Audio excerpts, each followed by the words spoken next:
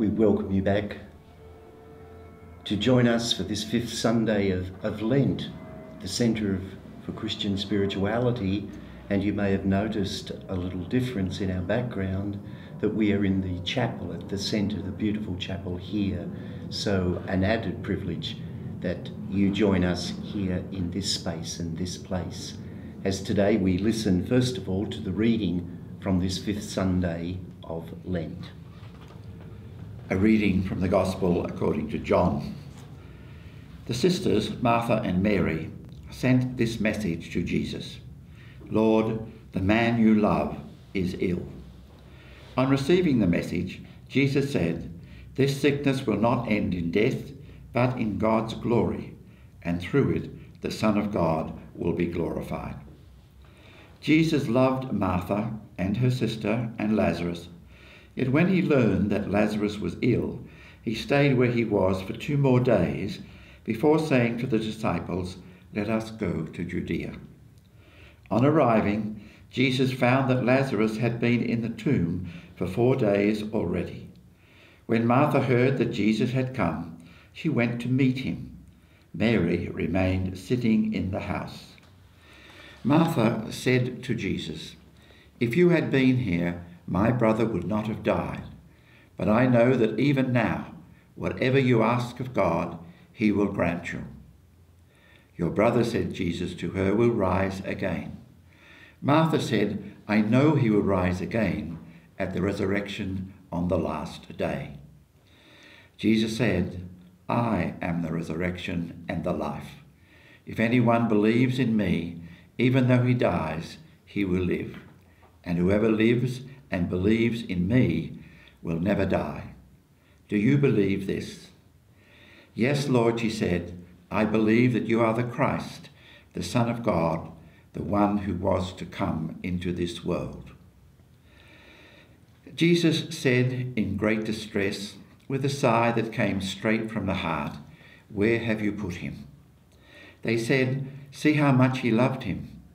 But there were some who remarked, he opened the eyes of the blind man. Could he not have prevented this man's death? Still sighing, Jesus reached the tomb. It was a cave with a stone to close the opening. Jesus said, take the stone away. Martha said to him, Lord, by now he will smell. This is the 4th day. Jesus replied, have I not told you that if you believe, you will see the glory of God? So they took away the stone. Then Jesus lifted up his eyes and said, Father, I thank you for hearing my prayer.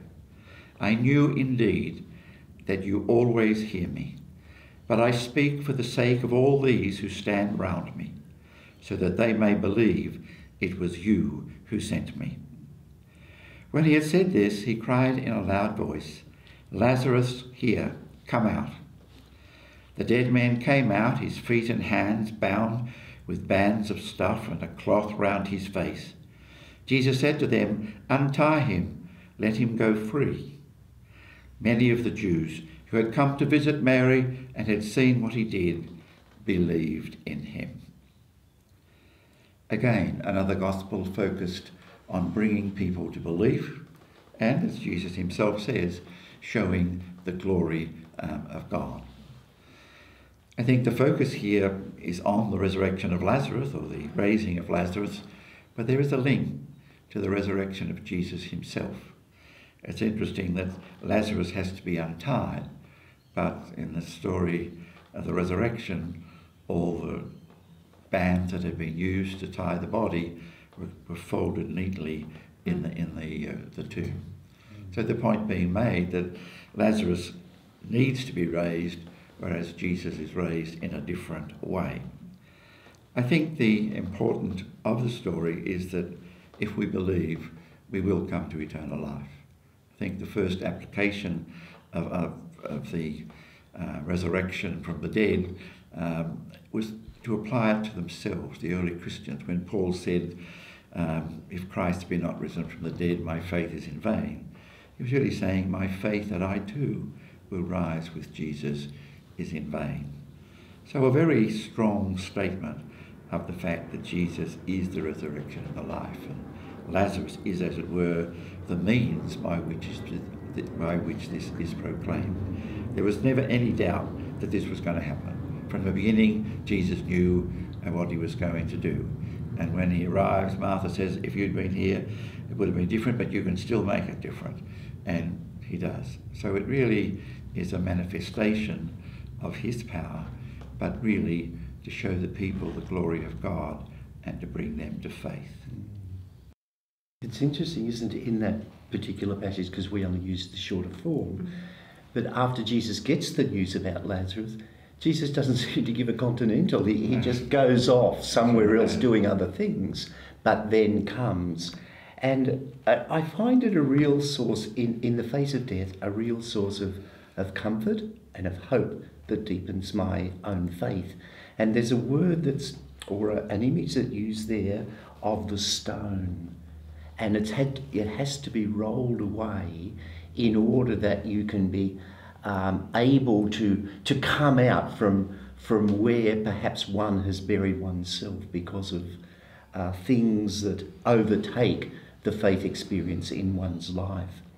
So I just find it a real source of hope in the face of death, and the rolling away in terms of my own life of that stone that enables me to have the Lazarus experience of being called out or able to come out from where I may have buried myself in my life journey. And the thing that struck me about this, I kind of have an affinity with Martha and Mary, and here the family is again, and as David said, yes, this is a miraculous moment, but it begins in a very family situation. And I think in another translation they refer to Mary and Martha, they're weeping. Jesus is weeping. His heart is pierced with this sorrow in a very family situation. And so I suppose that's what is really just the very personal Jesus being involved in the lives of these people, not in a big mass of people, but just these three people. Everyone's gathered around because they heard he's coming, so the townsfolk have all rallied around to see what's going to occur. But that Jesus' revelation happens within the confines of this family.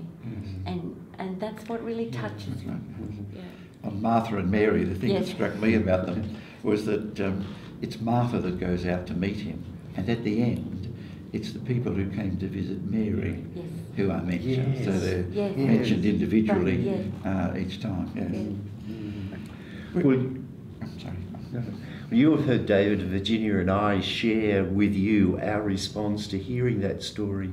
We'd like you to take some time now to reflect for a moment on what it was in that story that has influenced you, that's welled up something within you that gives you hope and meaning and purpose.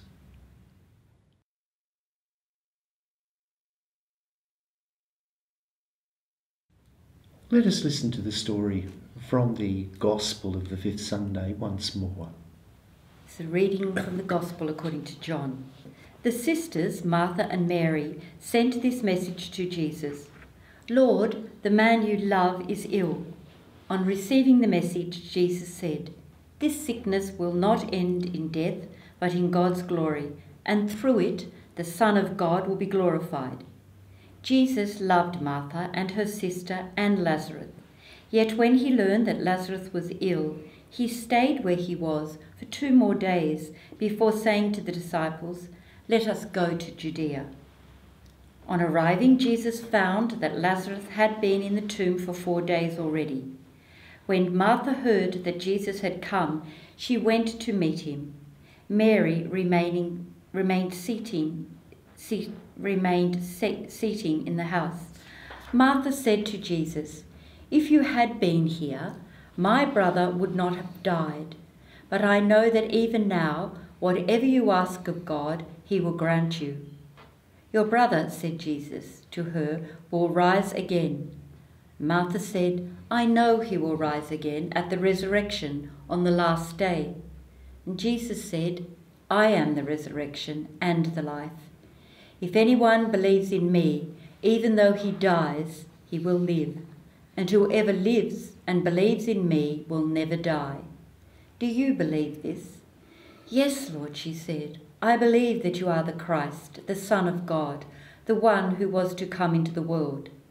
Jesus said in great distress, with a sigh that came straight from his heart, "Where have you put him?" They said, "See how much he loved him." But there were some who remarked, "He opened the eyes of the blind man, but he could not have prevented this man's death." Still sighing, Jesus reached the tomb. It was a cave with a stone to close the opening. And Jesus said, "Take the stone away."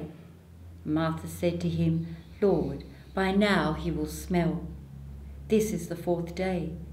Jesus replied, "Have I not told you that if you believe, you will see the glory of God?" So they took away the stone. Then Jesus lifted up his eyes and said, "Father, I thank you for hearing my prayer. I knew indeed that you always hear me, but I speak for the sake of all those who stand around me, so that they may believe it was you who sent me." When he had said this, he cried out in a loud voice, "Lazarus, here, come out." The man came out, his feet and hands bound with bands of stuff and a cloth round his face. Jesus said to him, "Unbind him, let him go free." Many of the Jews who had come to visit Mary and had seen what he did believed in him.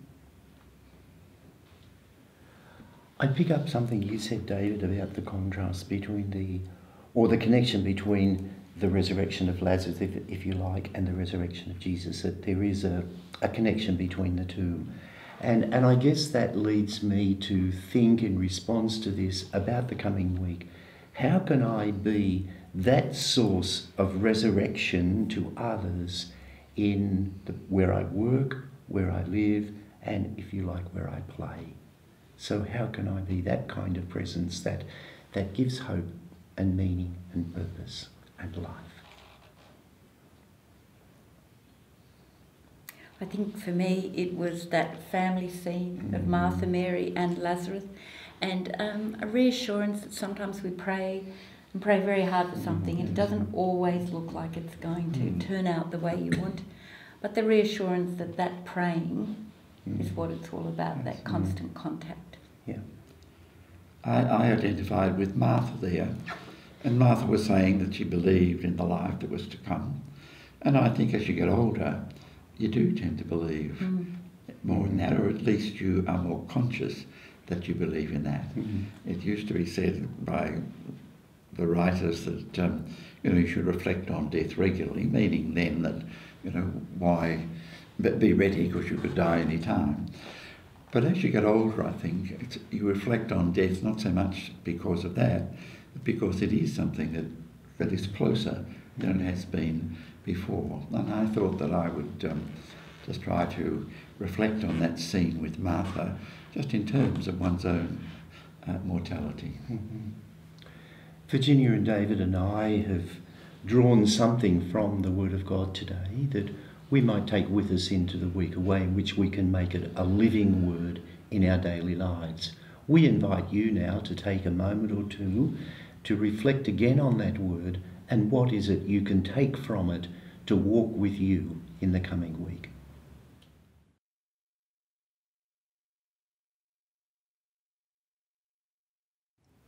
We've reflected on something that we can take from the scripture of this Sunday and allow to become part of who we are through the coming week. But to do that, we can't do it alone. Let's take a moment to pray that the Spirit of God will be with us, knowing that the presence of that Spirit with us, those words, "with God nothing is impossible," will be realised in us.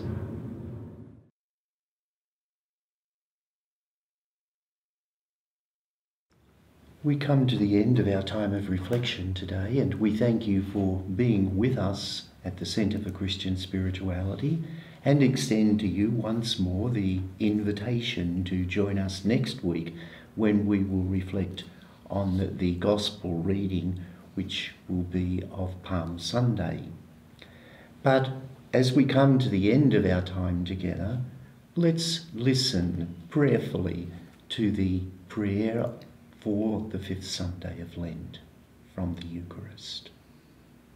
By your help, we beseech you, Lord our God, may we walk eagerly in the same charity with which, out of love for the world, your Son handed himself over to death, through our Lord Jesus Christ, your Son.